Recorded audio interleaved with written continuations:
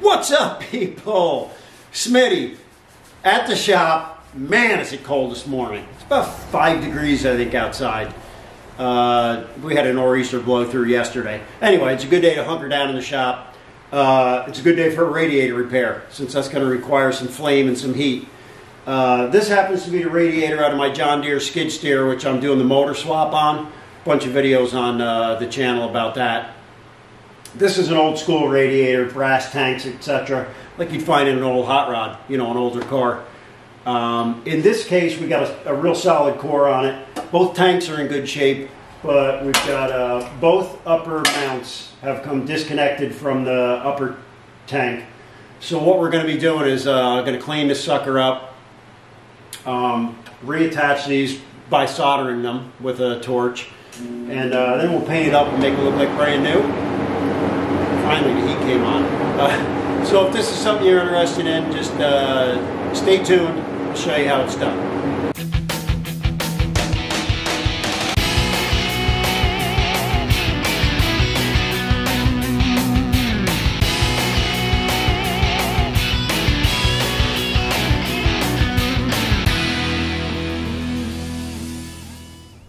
First step is going to be to just clean these mating surfaces up. I'm going to clean the mating surface on the tank and then the mating surface on the brackets, obviously.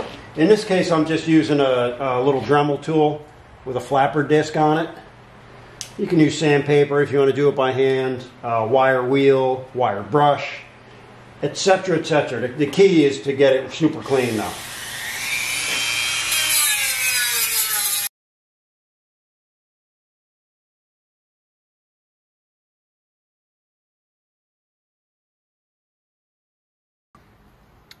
All right, so we've got our tank and our brackets all cleaned up with a wire brush and the Dremel, and now I have just slathered it in flux.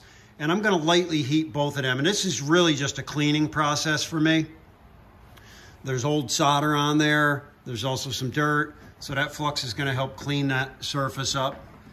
We're just using a Burns-O-Matic propane torch.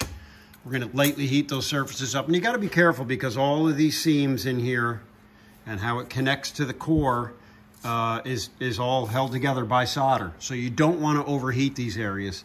So right now we're just heating to clean is what we're doing here.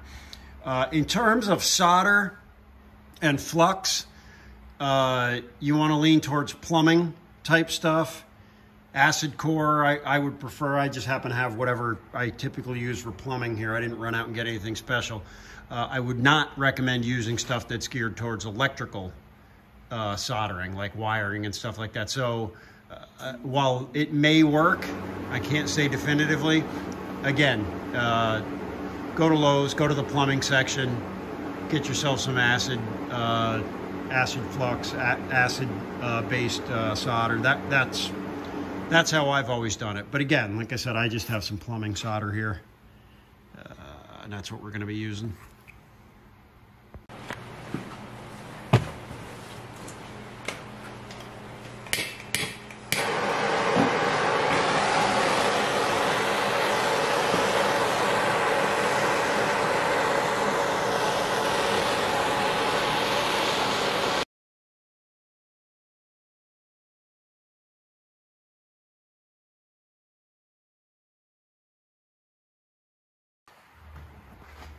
All right, so as I'm heating up that first layer of flux just to clean the tank, I should mention that just as that old solder starts to flow, I like to take a very clean, dry cloth and just wipe it across there. It just removes some of that solder and gives you a nice flat surface to work with. And it's basically almost like tinning a wire. You've got a thin surface for that to work with that new solder that's going to be going in there. All right, next step, we're going to flux it again. I'm going to strap these the two brackets up against the tanks, and then we're going to get to soldering. All right, well, I've got both brackets positioned where I want them, as best as can be. And now we're going to work on heating up that area and getting that solder to get sucked in there.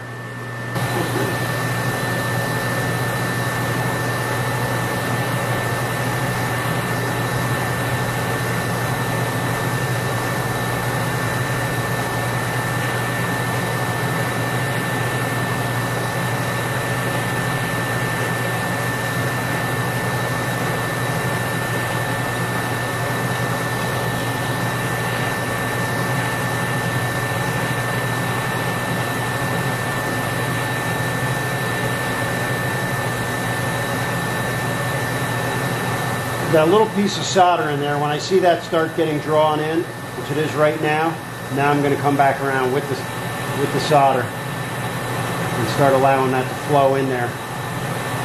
And I'll start seeing it come out those two holes. And I'll know I'm getting some flow underneath that bracket, which is what we want.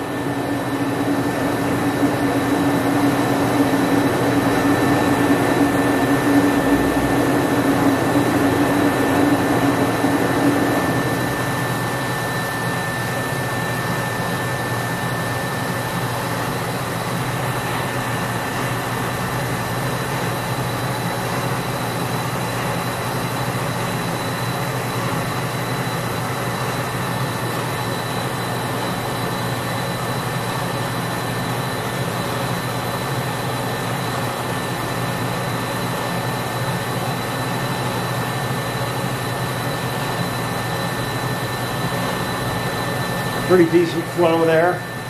What I want to do next, I'm not real thrilled because I have a pretty good gap on that bracket, but it just wouldn't sit flush on the radiator. So let's see if I can just get a little bit of gap filler in there.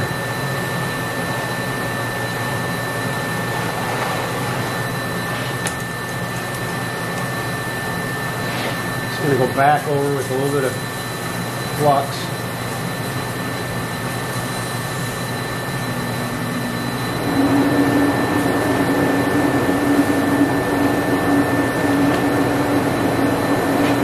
And a dry cloth again.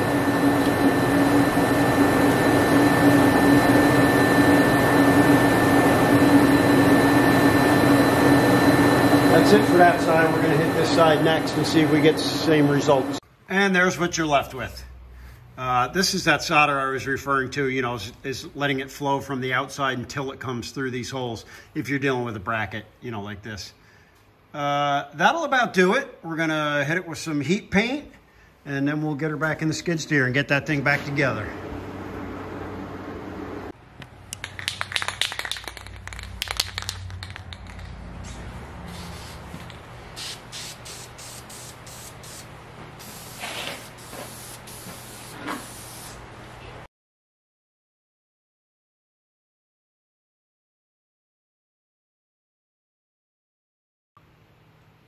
That's it for now.